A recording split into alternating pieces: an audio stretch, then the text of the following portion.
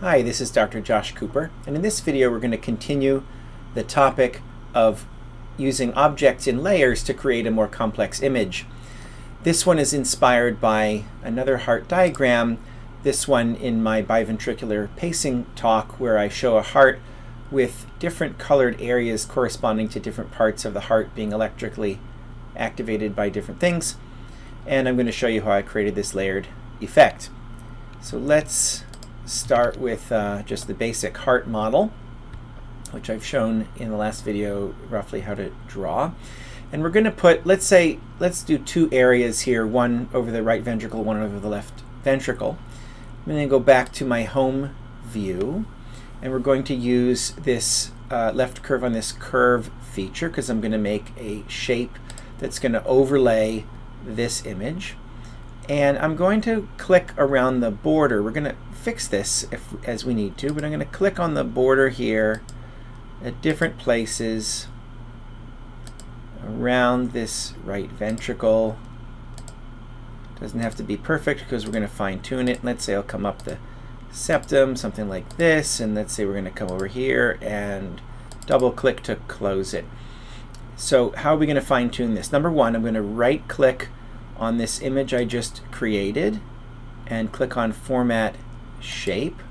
We're going to do a couple things. Number one, I don't want a border line, so I'm going to go to the line menu, and if this is, by the way, not visible, you click on the arrow to drop that down. I'm going to say no line, and let's say I want to make that yellow like in the upper left picture. We're going to make the color yellow, and here there's this transparency feature. We're going to make it partially transparent. Let's see what it looks like if it's 60% transparent. Yeah, maybe I want it a little darker than that, so let's make it maybe 40% transparent, something like that. Okay, so now I want to really get precise tracing of the image here, so I'm going to right click and do the edit points feature, and in fact I'm going to zoom in, so I'm going to go up to my view menu up top, and I'm going to go to zoom, and I'm going to zoom in. Let's try 200%. That should be good enough. And now because it's transparent, I can kind of see the border of the item underneath, and I can see, for example, that I'm kind of overreaching the border of the heart here, so I can change the trajectory of this a little bit to kind of match it. Sorry, that's better. And here as well, so I'm going to click on this dot, and I'm going to kind of change the trajectory a little bit, and maybe this, yeah, that's where part of the problem is here. Maybe this needs to come in a little bit. Maybe this needs to be out a little bit. So we're just fine-tuning it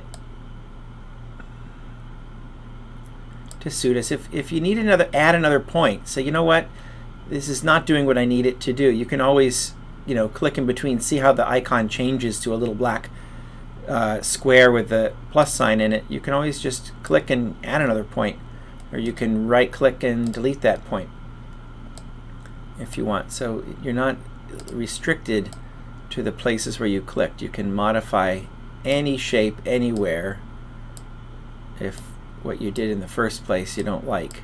I think I'm making it worse here. You can move it around.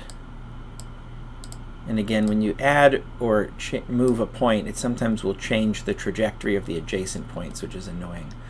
Let me bring this right up to the base of the septum. I want this to be a little bit more of a sharper corner like that. And I want this to be kind of more straight across.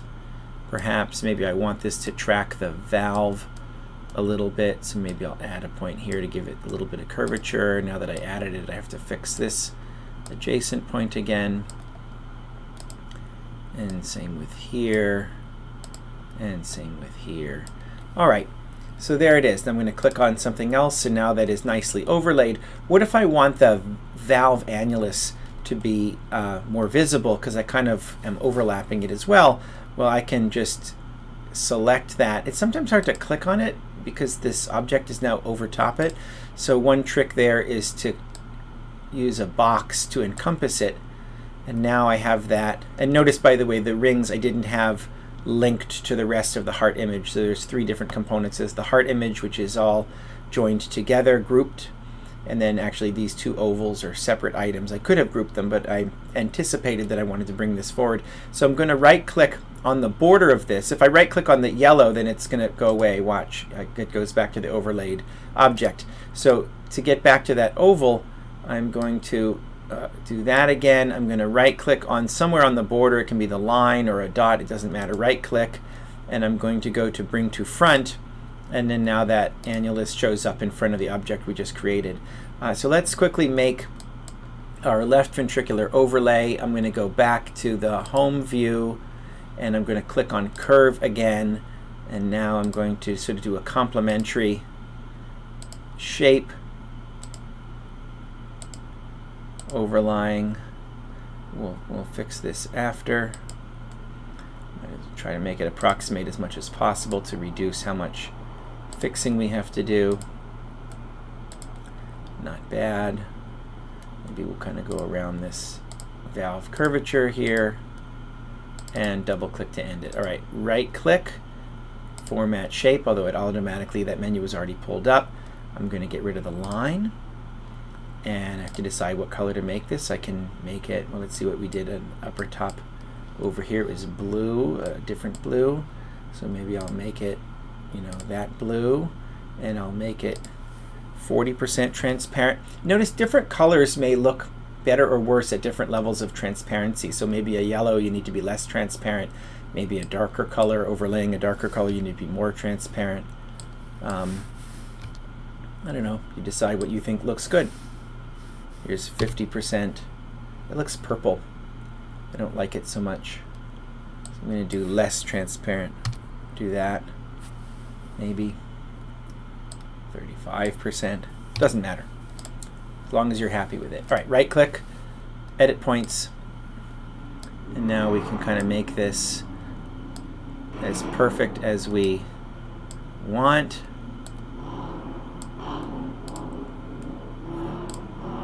We're going to bring this to a tighter angle here.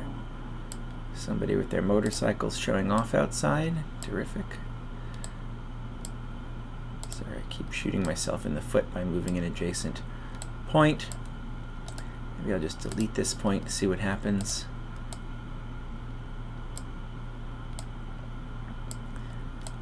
You know, enemy of good is perfect, although tell that to a perfectionist. That's not bad. Again, just get rid of this. I mean, sorry, that's not what I meant to do. Let's fix this problematic point once and for all. All right, well, it's a little bit of red showing through. That's all right. Okay. Oh, and we want that annulus to show up, so I'm going to surround it again. I'm going to right-click on it, and I'm going to bring it to the front, and there it is. And then I'm going to go back to the view, fit to window to see the whole thing. So now we imitated that image. If you wanted to put other overlays like those areas of stimulation here, we can always go into our menu of shapes and we can find the little sun there. Where's the sun? There it is, sun.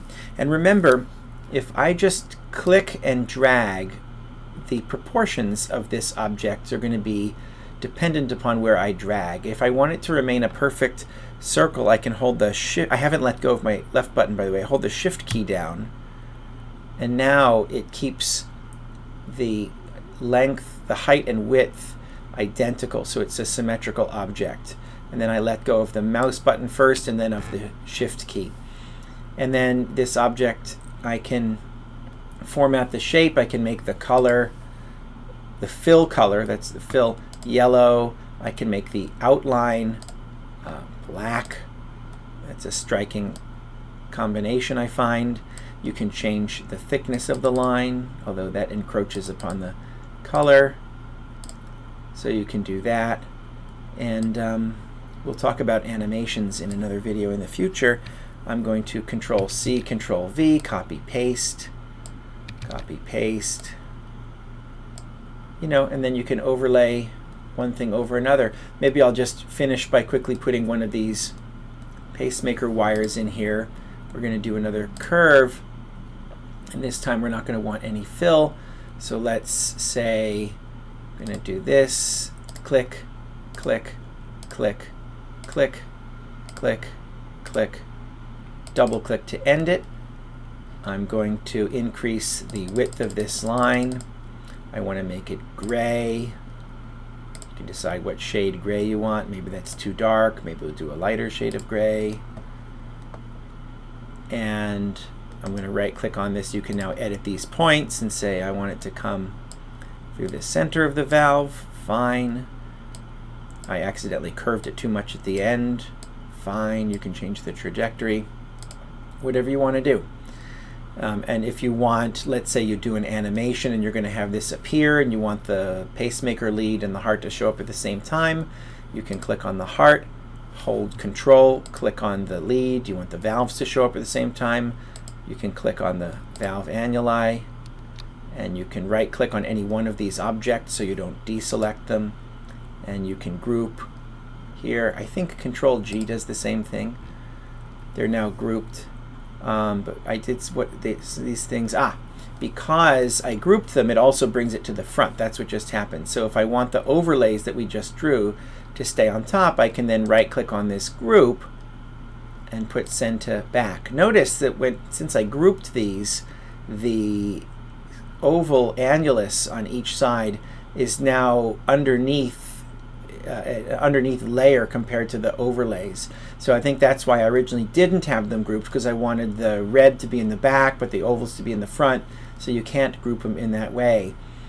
So I'm going to undo what I did, and then if you wanted things to appear at the same time, you can animate them simultaneously rather than grouping them and animating the whole object all at once.